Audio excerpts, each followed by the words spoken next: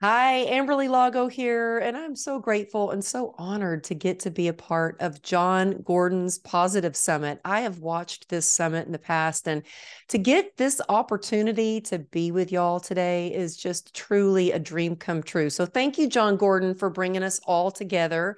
I want to share how true grit and optimism and building the right relationships develops your resilience and helps you cultivate the life that you have always imagined, even when things don't go as planned. Because I don't know about you, but things definitely have not always gone as planned for me. And I know it's hard when you're going through a challenge or you're even dealing with an authentic catastrophe to imagine that there's anything good that can come out of it. And the truth is, we don't always get our big dreams and all of our goals, but we do get our destiny. In fact, 12 years ago, I was going through the hardest challenge of my life, the darkest time of my life. I was fighting for my life. I was coming home from work on my motorcycle when I was hit by an SUV. I was thrown 30 feet and I was sliding across the asphalt. When I finally came to a stop, I looked down at my leg and it was just crumbled into pieces. And my femoral artery was severed. There was blood everywhere. And luckily, I was taken to the hospital right away. I was put in induced coma. And the first thing that I learned when I woke up out of a coma was I had a 1% chance of saving my leg from amputation. And I don't know who bets on 1% chances, but I did.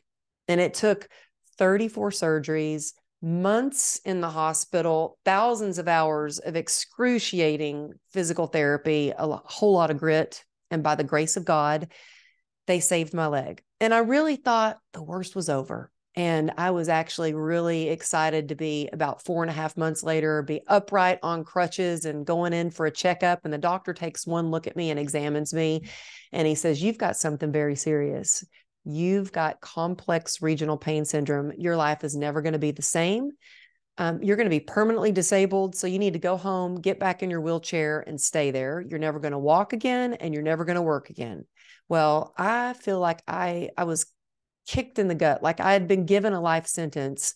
And I pray, I hope that you never get hit by a car. I really hope you never find yourself waking up from a coma, but I am sure every single one of you has felt like you've been hit by something, especially in the last couple of years, whether it's your health, your finances, your relationships. And I just remember going back home and laying in my hospital bed and thinking to myself, how am I going to get through this? What am I going to do? How am I going to get through the pain? How am I going to walk again? And I started spiraling into a depression. I mean, we had $2.9 million worth of medical expenses. We had a lien on our house. And I kept saying, what am I going to do? And then I heard this little voice coming from upstairs. It was my 2-year-old daughter. And all she said was, "Mama." And in that moment, I realized I was asking myself the wrong questions. See, I was asking how and what, and that gets you in your head. But when you ask yourself why, it activates your heart. It activates the human spirit, and the human spirit is powerful beyond measure. And in that moment, I thought I knew exactly why I was going to get through it and why I was going to walk again, because I wanted to be an example of resilience for my daughters, not a victim of my circumstances. And so you have the choice to be the victor of your life. You have the choice. And once you take your realize you have a choice, you take your power back. And so I realized the one thing that has had the most impact, the most meaningful impact in my whole journey, in my health, in my finances, in my business, in my relationships, is resilience. And now resilience doesn't mean, I don't think it means to bounce back. I think it's the courage to move forward and choose to have a life with joy, even when things don't go as planned. Resilience means being able to get through roadblocks and thrive in a challenge. And so I want to share with you what I've learned and what I have developed over the last 12 years that still to this day I use, that helps me turn pain to purpose, that has helped me turn shame to grace, that will help you get through any challenge, whether it's depression, anxiety, anything that might be going on with your business. And it's PACER. It stands for perspective, acceptance, community, endurance, and rest. And resilience comes from deep within you and the support around you. And how Pacer came about was actually my husband told me to pace myself. And quite honestly, I was offended. That's kind of a touchy subject when you're an entrepreneur, because to me, that meant slow down. And I had a PhD in suck it up. And I've had to shift having a PhD in suck it up to taking things in stride. And so I laid out what Pacer means to me. The first part of Pacer perspective is easy. It's so simple. You have the ability to change your life with a simple shift in your perspective. And the easiest way to do that is with gratitude. And it's something I practice every day from the moment I wake up, because still to this day, when I get up and take my first step, I'm in pain. And I can easily talk to myself and say, oh, I'm never going to get through this. Today's going to be hard. But when I say, I am so grateful to be able to walk, it shifts my perspective quickly. Another way to shift your perspective is to say, you get to do something instead of I have to do something. And gratitude is alchemy. It turns what you don't have into what you do have, and what you can't do into what you can do. And it really turned my denial into acceptance. And that's the next part of Pacer. Now, acceptance was hard for me. I did not want to accept the fact that I was going to live with this nerve disease. I didn't want to accept my new normal. But when you take radical acceptance and get really honest with yourself, take a good hard look at where you are and who you are on this journey of life, it is freedom. Acceptance means being able to take action steps with grit. And I love grit, but I had a lot of misconceptions about grit.